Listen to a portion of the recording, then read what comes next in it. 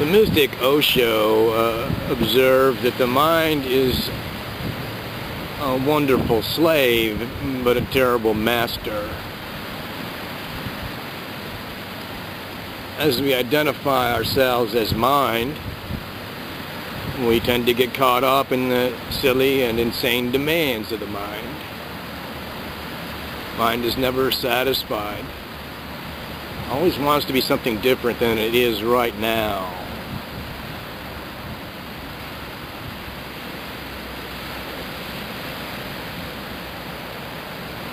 So how do you make your mind your slave? Again, it comes down to identification.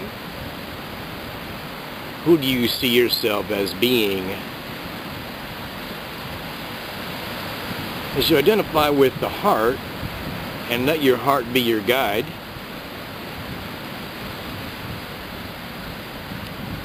then your heart is the master.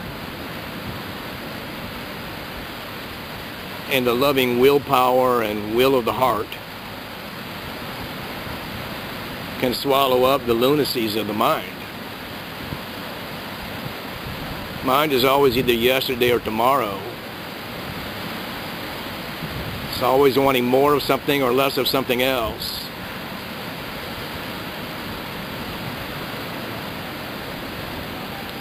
So my request to you today for contemplation is, am I willing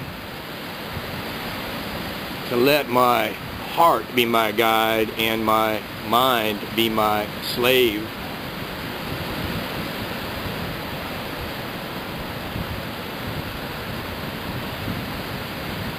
Please contemplate this today.